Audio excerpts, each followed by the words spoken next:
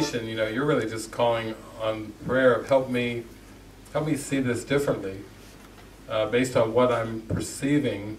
I'm perceiving some differences here. I'm perceiving some things that are out of alignment with where my heart is, and the Spirit will say, yes, that's exactly what we're working on.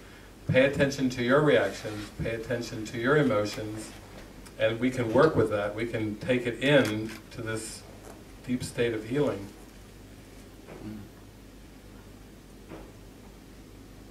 But it's all perception is selective remembering. So when we're looking at a situation where we feel uncomfortable, we are perceiving aspects of our mind acted out in the characters. They seem like they're whole characters with minds of their own, but they're actually just reflecting back to us thoughts that we still believe are possible. And in that sense, they're oftentimes reflecting back unconscious beliefs and thoughts that we had pushed out of awareness. And then, I always like, if you spot it, you got it. If you perceive it, you believe it. So if I have any kind of irritation, annoyance, upset, even an awkward feeling, a little low, a little bit of anxiety going on, it could be anything, mild upset, there's still a lesson for me in the sense that I'm still perceiving something that I believe is possible. The Holy Spirit is given the mission to show us who we truly are and how God created us, show us the real world, show us the happy dream, purified of all these egoic judgments. So whenever it's, if I see somebody and I think, well, they're just plain lazy. Well, what is lazy? Who created lazy? You think God sat around and was like, oh yeah, I'm going to make lazy today, I feel like making lazy, creating lazy. There's so many egoic thoughts that have to be raised up into awareness and handed over. So if I'm aggravated or annoyed that somebody's lazy or somebody's bullying or whatever, then I bring it back into my mind. Like, for example, with bullying, maybe it's bothersome that one student can try to coerce or control either physically or emotionally another student. And then I'm uncomfortable. I have to take a look at what are my beliefs about control. What do I believe about control? Ultimately, the Course is teaching that the script is written and we're watching a prearranged script, just reacting and responding to aspects of the script that we think should be different.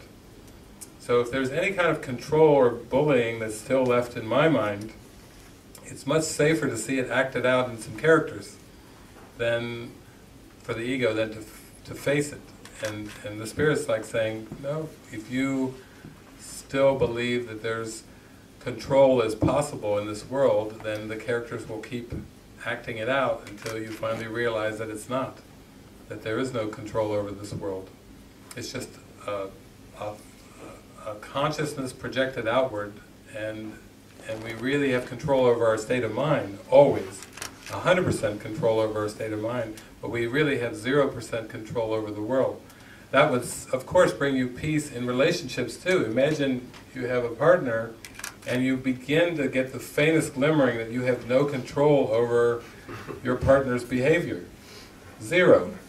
Well, that'll take you into happiness in a hurry, because the struggle comes in from believing that you do have control and that you can make a change. Oh, I'll change them for the better. Just give me about 50 years, I'll shape them around, I'll whip them into shape, and then after 50 years you're pulling your hair out going, ah! Because you're trying to go against, a divine principle.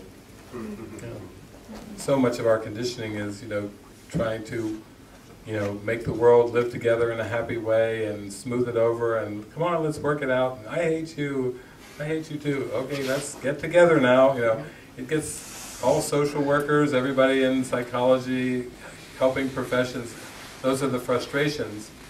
Ultimately, all of that is designed to start to realize that you have the answer inside your awareness.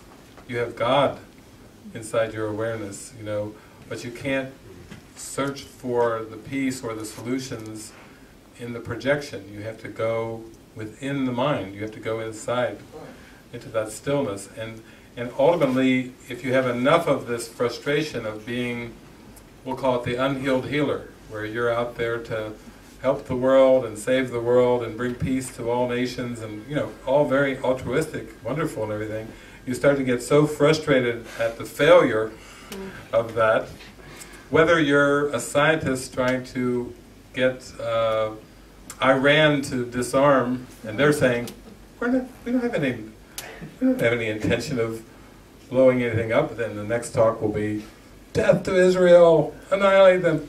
No, we're peaceful. We're just for peaceful energy. And you're, let's say, a scientist who's on the committee trying to get people to go in to verify what the level of the plutonium or whatever. Eventually you come to a point where you start to go, wow, if I want peace of mind, I better start going into my mind to find it.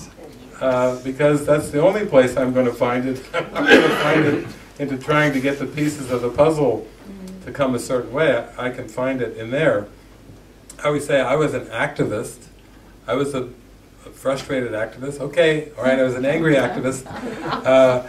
And I was an angry peace activist. And not really recognizing the contradiction in terms there for a few years, quite a few years. But then finally, it starts to dawn where somebody comes up to you and goes, yeah, aren't you a peace activist? Yeah? Well, you're not really very peaceful. You start to have to take it in, when the teachers start coming and start confronting, where is your mind? Where is your state of mind? And the Course is very helpful for that. Seek not to change the world, seek rather to change your mind about the world. That's beautiful. Oh man, if I had that teaching when I was like 7 years old, I could have saved a lot of time. But it comes when you're ready for it to come, and you're ready to hear it. You have the ears to hear when your mind is kind of fed up with trying the other way, and trying ways that just don't work,